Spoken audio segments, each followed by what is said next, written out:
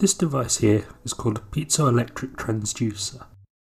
It's a small little patch of ceramic here on top of a brass underlay with wires, one from the ceramic, one from the underlay. These devices are incredibly interesting. What happens is when you apply a voltage to them, they mechanically stress, so they can expand or contract in this case because it's free to move. And vice versa is also true. If you compress them, then you get a voltage output. They're very precise, they're very compact, and in this one, the entire setup, including soldering and wiring, costs less than 50p. This is amazing and very interesting in terms of applications and technology. So I want to talk about them. I'm going to start with the early history of the piezoelectric effect. So firstly, how was this discovered? Let's begin our story at the turn of the 19th century. We'll say just after Alessandro Volta has made his voltaic pile, a reliable way to produce electricity through chemical means.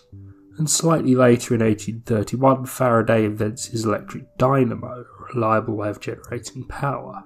This sets our scene. We're coming into this age and we're finding out new ways to generate electricity and new ways to use it. So then, in the mid-18th century, another way was found called pyroelectricity, which is electricity generated by heating or cooling a material. And another idea that was floated around would be that there may be some materials which showed a relationship between a mechanical force acting on them and an electrical force. And then in 1880, Pierre and Jacques Curie found it. What they demonstrated was materials that generated a mechanical force when an electric current is applied to them.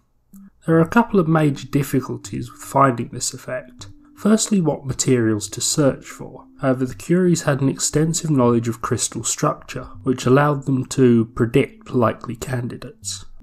The second difficulty with this is that the expansion predicted by the effect is incredibly tiny. The Curie's paper on the subject predicts around 1,000th of a micron. However, the Curies had a couple of ingenious plans. First of all, they held the material so it could not expand. This meant the crystal generated a pressure which they could then measure. They used a setup where a change in pressure developed an electric discharge which they could measure with an electrometer.